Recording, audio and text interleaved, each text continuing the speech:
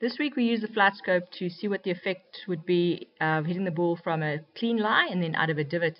And as you can see with the 7-iron, the difference was over 30 yards, which is really a lot. To be fair, we did use a kind of a deep divot.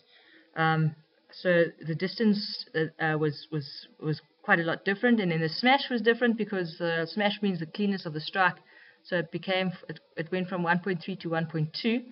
And then because we you need to punch the ball out of a divot, so the ball's going to start lower and it's also going to not gain the same height as a normal shot would.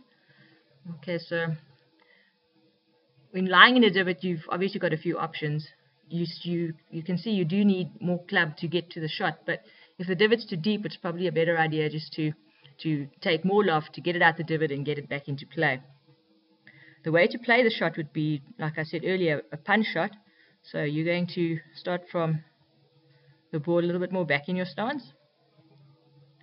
And then that should create a little bit of a steeper angle of approach. A steeper angle of approach just means you're hitting a little bit more down on the shot. So you can pick up your hands a little bit quicker.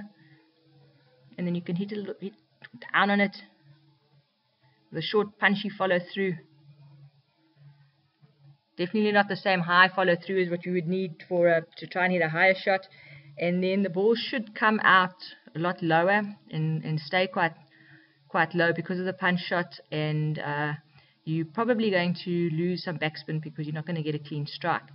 Again, in a divot, just make sure that you get the ball back in play.